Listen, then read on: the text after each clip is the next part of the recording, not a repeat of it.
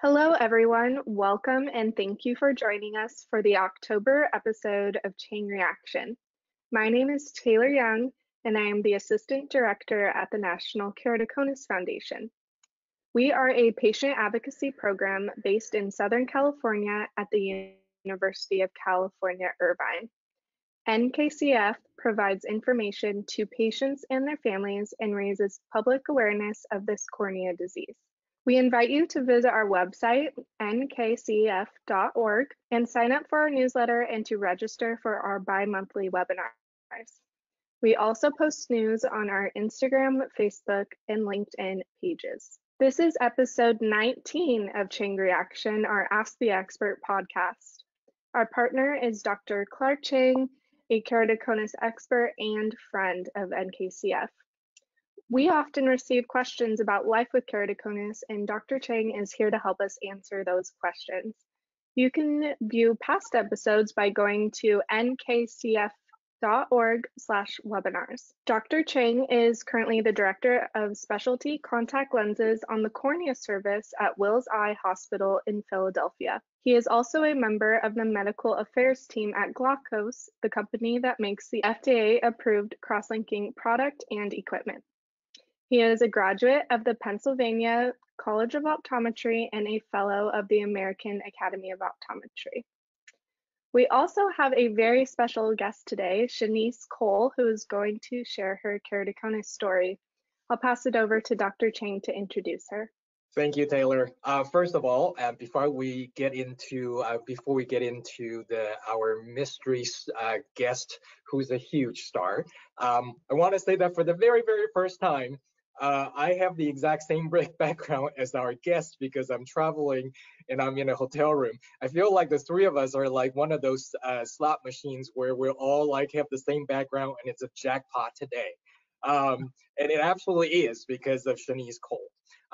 So yes, she is living with keratoconus, but she also has done something that Taylor and I probably would never be able to do, and that is she is a world champion in the women's tackle football and freshly coming back from the gold medal victory in Finland over Great Britain. So we'll get into that, and from my understanding of the talking to Shanice of the final score in the big final, game day of 42-14, I feel like, she left a lot of people, they must have, they basically ate her dust, our, U.S. women team, yay. So without further ado, let's go to Shanice. And Shanice, how are you doing today? I'm doing well. I can't complain. Oh, that's great. Thanks for inviting me today. I'm super elated, super excited, just to share my experience and my story. Yes, and you've been doing that and basically, sharing your journey on social media and really creating a trend and inspiring a lot of our keratoconus friends in our community. And so want to get into that. And I obviously thank you so much for taking time out of your busy schedule to join us and sharing your story live. So I do want to, you have a fascinating career. So I want to get into, and because for most athletes, it's not easy to switch sports because it takes a lot of different, sets of skills in different sports. And you got your start in basketball. And so can you tell us a little bit about how you got turned on to pro football? Yeah, so like you stated, I played basketball all my life. I played in college. I played overseas as well. But when I was younger, I've always played sports. I always hung out with the boys and played like flag football and football out on the green in the yard, or just always involved in sports. So when I came from overseas and I finished playing basketball, I'm from Richmond, Virginia, so that's the team. The team that I started off is called the Richmond Black Widows. How it all began, they had a meetup group that I found on this app, just looking for things to do, and it says women's tackle football. So of course, me, being younger and playing with the boys and never being able to play in school or anything because that was kind of frowned upon for girls to play tackle football. So as soon as I saw the meetup group, I went to the first couple of meetups. And it took off from there as far as the practices and games and stuff like that. So ever since then, since 2016 is when I first joined, and ever since then I've been playing tackle football. Well, those who may have frowned up on girls playing tackle football, I think they must be eating their hats right now, because now you're a gold medalist, you're a world champion. So how long can you tell us a little bit about how long you have been playing, before we get into your keratoconus journey, how long you have been playing football, and maybe when did you realize that you have the skill set and what it takes to play at this highest competitive level? Yeah, so again, in 2016, I started playing football and I haven't stopped since. So I've been playing since 2016. It's teams all across the country in different leagues called the WFA and the WNFC. So we play across the US, but I've been playing since 2016. And what made me feel like I can play at the highest level possible, which is world. So when I first started playing in 2016, I first heard about Team USA, women's tackle football team. At the time, I was new into the sport, fresh into the sport. I didn't believe that, I could go at that time. Plus, we also have to pay to play, and we had to raise money and things like that. And I was just getting back into the flow of things back home. So I was like, hey, I'll wait. Just like the Olympics, Team USA only comes around every 4 years. So me playing the sport and meeting a lot of different people, playing against a lot of different people, I had people coming up to me say, hey, why didn't you try out in 2016? I always explained to them why I couldn't, but it was always a goal of mine to at least reach the highest level and play Team USA. So it was originally supposed to be last year, but due to, COVID and stuff like that, they had to prolong it. So this year, when the time came, I was still on the fence. But so the tryouts were in March, and like 2 weeks before the tryouts, I finally decided to go ahead and register and try out. And come April, behold, I made the team. So that's where we're at. Well, I mean, I have to say that, just timing, and it's a story of perseverance and obviously athletic talents. But I will say that also, obviously, the U.S. women team were really happy that you decided to try, because now you also you were part of the force that helped the U.S. women team to win this gold medal. Basically, like you said, it's like Olympic that comes every 4 years, and your team took this gold medal against Great Britain in the IFAF World Championship in Finland. So can you tell me, how did it feel the moment that you realized your dream came true? You guys won the gold medal. It's unexplainable, the feeling that I had. Like when the clock finally ticked down and we knew that we were going home as number one with the gold medal, I was more than excited and happy. All my years of playing sports, I've never played at this level. I've never won a championship at this level. So to do it with such a great group of women, the 45 or 44 other women that were on the team across the U.S., imagine we only came together like 2 weeks before and all played together. To come together and win on that level, it was amazing. And I still get goosebumps from it, even though I've been home for a while. I still miss those girls. I still miss playing with them. I wish I could play with them all the time, but that feeling to play with that group is unmatched. Unmatched. Wow. Now, so what would you say? Well, let's get in a little bit on and we'll come back to this, of course, but let's get in a little bit on your keratoconus journey, because as you know, and a lot of people have opened up themselves to you on social media because you share such intimate part of yourself, and people living with keratoconus often are being made, whether internally or externally, that maybe they could not pursue a certain aspiration in their life. And a lot of times it has to do with when exactly they were told that they have this visually, potentially blinding, debilitating condition. So can you tell us a little bit about when you were diagnosed? I was diagnosed I graduated college in 2010 for my undergrad, and I was diagnosed in 2011 And the way I was diagnosed was I tried to join the military. I was trying to go to the reserves. So of course they do a full workup of everything. So that's when I initially found out I had keratoconus. Never heard about it before that. And a lot of our patients said the same thing. And also prior to that, you didn't realize that one of you, I don't know if it's one or both eyes, were actually, seeing this poorly. Am I correct on that?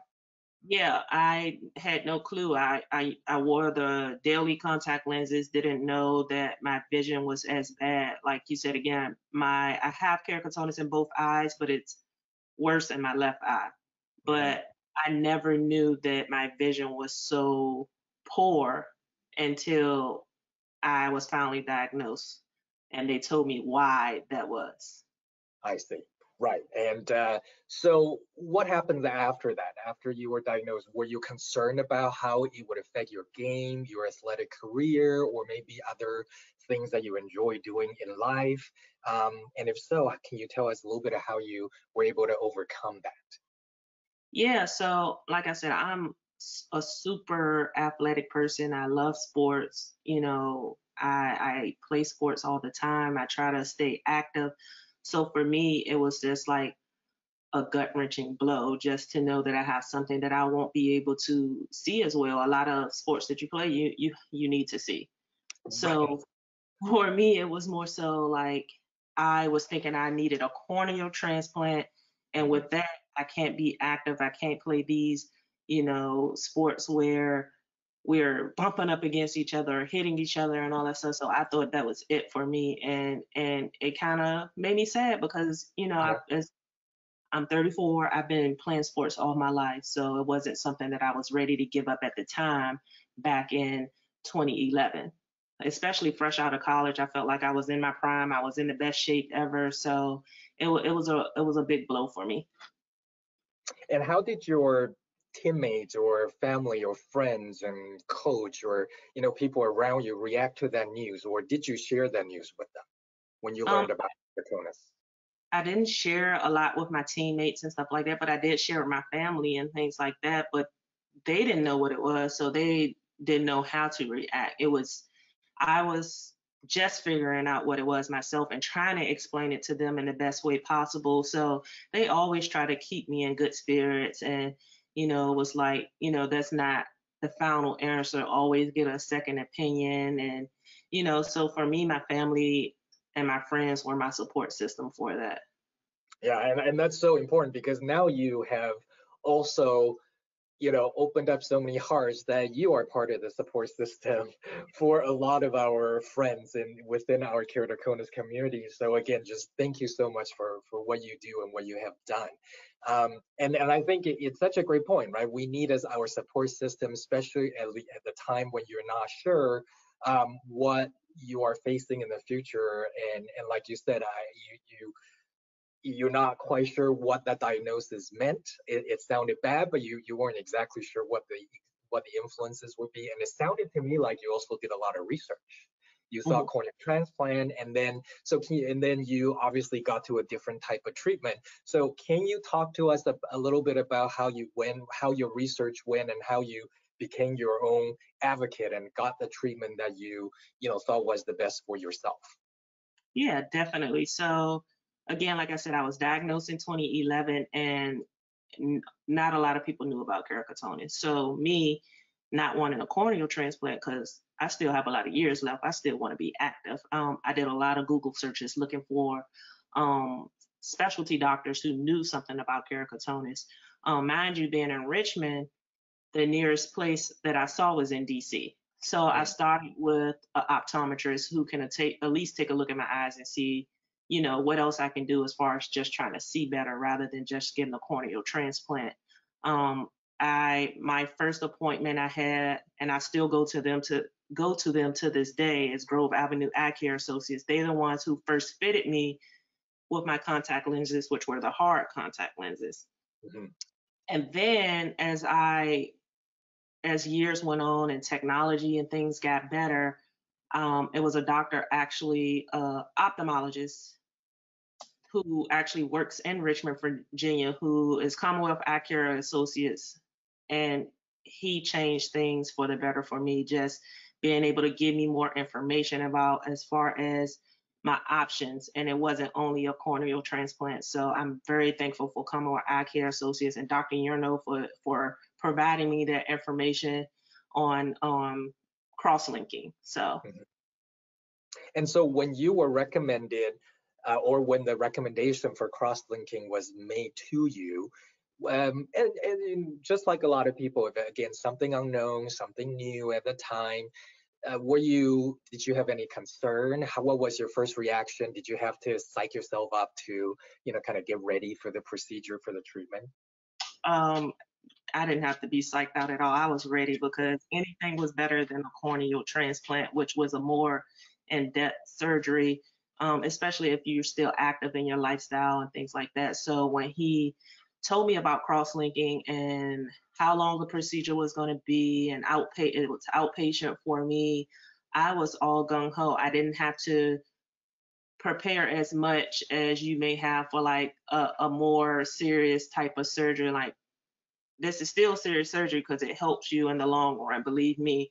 But I was ready. I was ready to get it done. I was ready to do whatever I could to at least, stop the progression of to stop the progression of keratoconus in the eye. So I was all gung ho. Okay, and it, like, I think our listeners can probably sense your enthusiasm and energy in life, and they may say, well, of course, she's an athlete, she's not afraid of anything. But however, sometimes nothing prepares you until the day of, right? Like when you're actually faced with whatever it is, that whether it's an obstacle or a surgical procedure. So let's talk a little bit about the day of. How was the procedure for you that day, and what did it feel like to you after? Yeah, so the surgery the day of, I was a little nervous because first of all, you're awake during the procedure. And your eye has to stay open the whole time. So I've never experienced anything like that where you actually have your eye open, kind of watching what they're doing. But throughout the whole process, Dr. Yurno made me feel great because as he was doing certain things, he was talking me through it and things like that.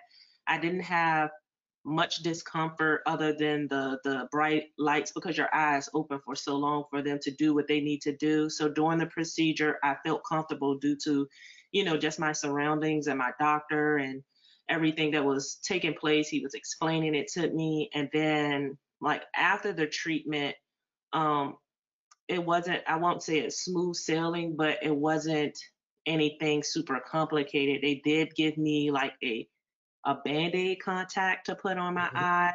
I couldn't use my regular contact lenses for a while. But otherwise the recovery was not bad at all for me. So it was, I've had multiple surgeries due to playing football, I must add. And this one has helped me the greatest. So. And you said something that was interesting, right? Like, I couldn't put my contact lenses back for a little while. So then how long did it take you after the procedure before you could get back in the game? I can't quite remember because it was so long ago. I think I had my procedure back in 2017, I believe. So it didn't take long at all. I just followed the directives of the doctor. So I was playing with one contact lens in my eye. He did say it was okay to go back and play.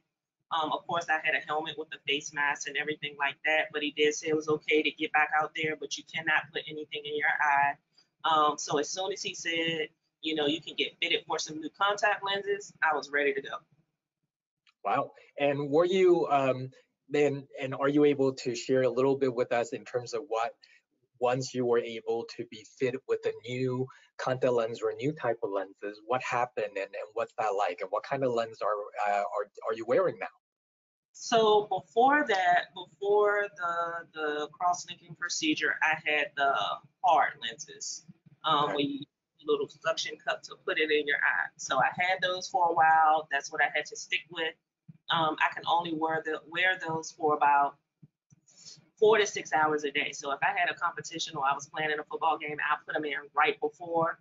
so I can wear them as long as possible without having any, irritation or issues of that sort. So after the crosslinking procedure, I got fitted for a hybrid lens, which is hard in the middle and it's soft on the outside. And with that one, I could just put them in like regular contact lenses. I pop them in and pop them out.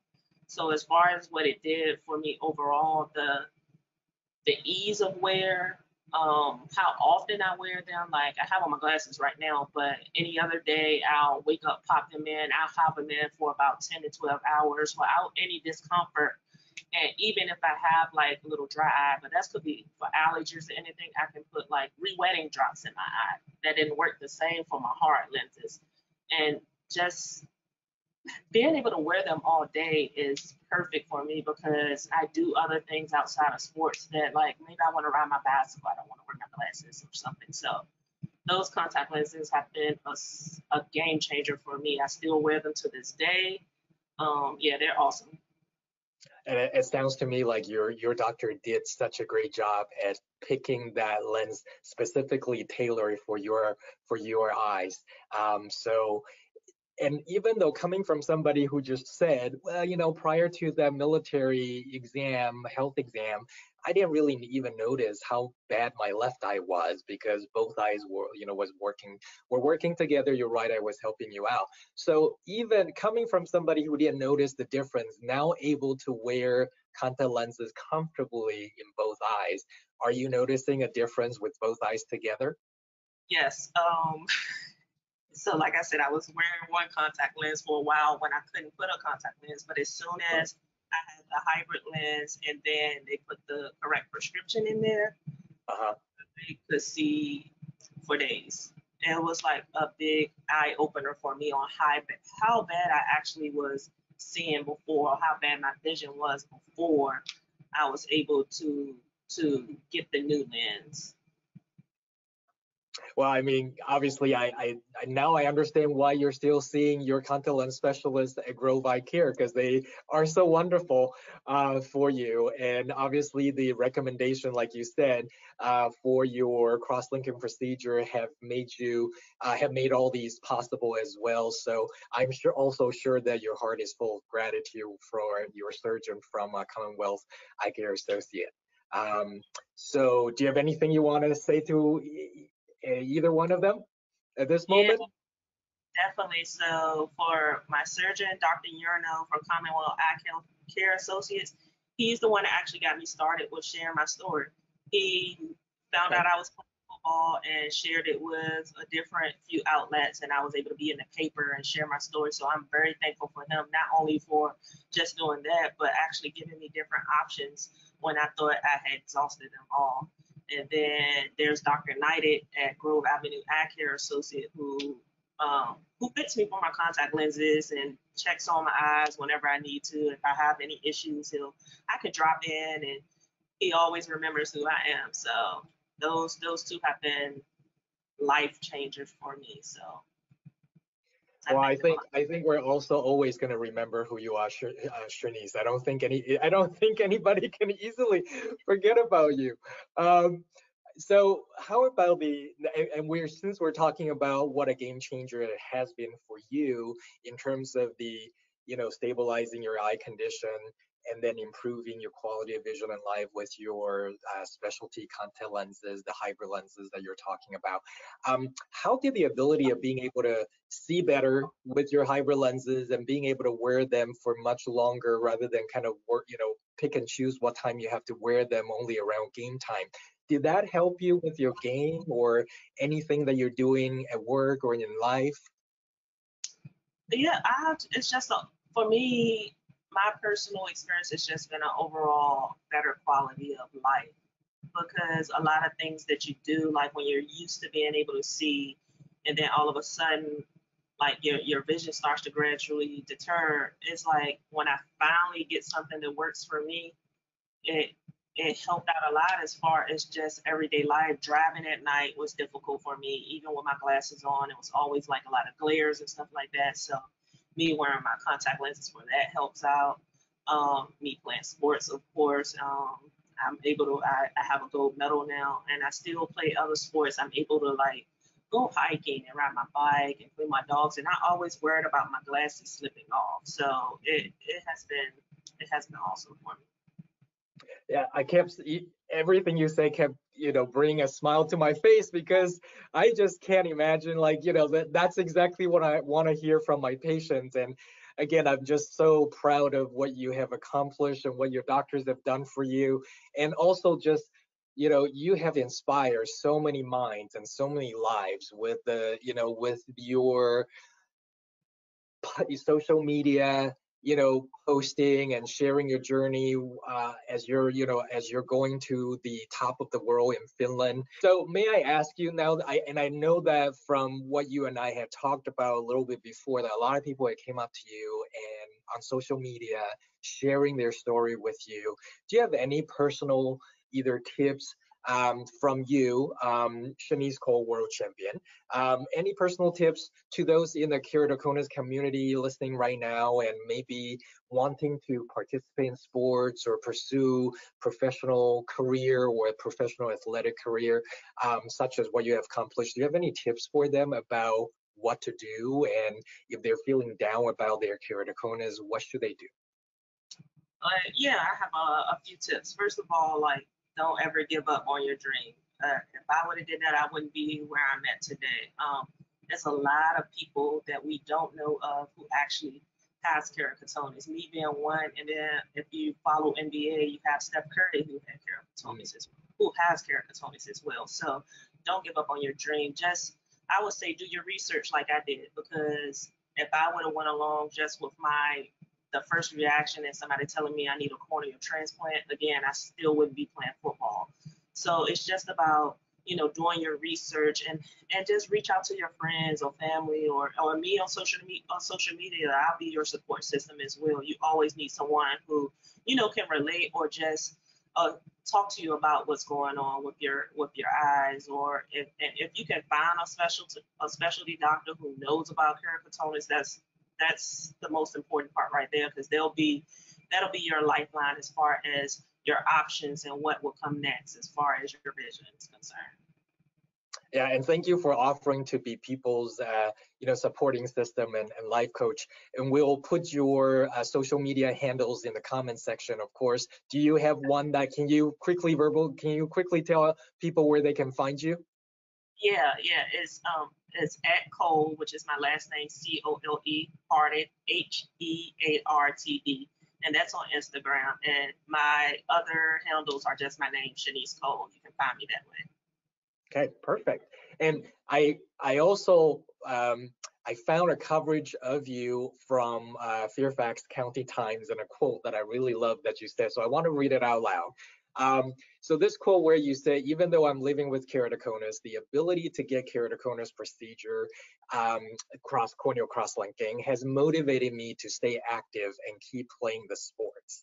And that the possibility of playing at the highest level and win a gold medal playing tackle football has always been your motivation to stay on course, and nothing was going to stop you. This is, of course, before you went to Finland. So now that you have accomplished what you said you very publicly, what you were going to do, which is win a gold medal, now that you did that, what is next for Shanice Cole? I thought I was going to stop playing, but I'm going to continue to play. I'm actually going to be playing for a team called the Houston Mamas. They're in Houston, Texas. They're in the WNFC, which is one of the premier leagues for women's tackle football. I just want to continue to play and continue to motivate, the girls under me. Like there's girls growing up who's finally starting to realize that they can play sports and that they can play football of all things. So I just want to continue to be someone who motivates the little girls who are growing up, and also for those who have keratoconus and don't believe they can be as active as they can be. So just being a voice and also continue to follow, my love for the game and continue to play. I'll be taking my talents to Houston. So I'll be in Houston playing for them, and hopefully, we can win a championship with our league. That's another goal of mine. So that's the next thing for me. Well, there you have it. I'm a world champion and keratoconus life coach and with humility. I can't believe this. Shanice Cole, you're such a brave and exemplary person that at least I am counting my blessings to have you in our circle. And so thank you so much and welcome to the National Keratoconus Foundation community. And I would love to have you back, especially when you, not that it's necessary, but especially when you have your second gold medal, which I know you're gonna get. I would love to do another episode of Chang Reaction, even before, but especially after you win your medal, you must come back. Would you promise that? Yes, I will. And I'll definitely send you a picture when we finally get them in December so you can see the gold medal. Thank you, Shanice. Your story is really inspirational, and I know so many people are going to think, wow, if she can have keratoconus and be a gold medalist, like I can do what I want to do too. So thanks for sharing that with everyone. It's been an honor just to speak with people who are, you know, who's going through the same thing as I am. So I'm super elated, super excited. So yeah, and we're so thankful that Thank you're you. able to, that you can set examples for our keratoconus patients and volunteer to be, to offer advices on social media and be their mentor. And that's what really National Keratoconus Foundation is about as well. So we also want to be that for our friends and patients. And so if you have any question for Shanice, feel free to send the questions to her or to us, or any other, clinical questions that you would like to have answered. We would love to take care of that for you at National Keratoconus Foundation. And with that, we're going to have Taylor tell us what's next. Okay, and with that, you can join us again next month for a new episode of Chain Reaction. And if you want your keratoconus related questions to be answered in an upcoming episode, you can submit them at the link on the screen. Finally, NKCF operates with the support of friends and donors. So if you feel the urge to support us, you can make a much appreciated online gift at the UCI Foundation. In closing, I just want to thank Dr. Chang again and Shanice for talking with us and giving us your story and just really giving us a fun story to start our October month on. Thank you.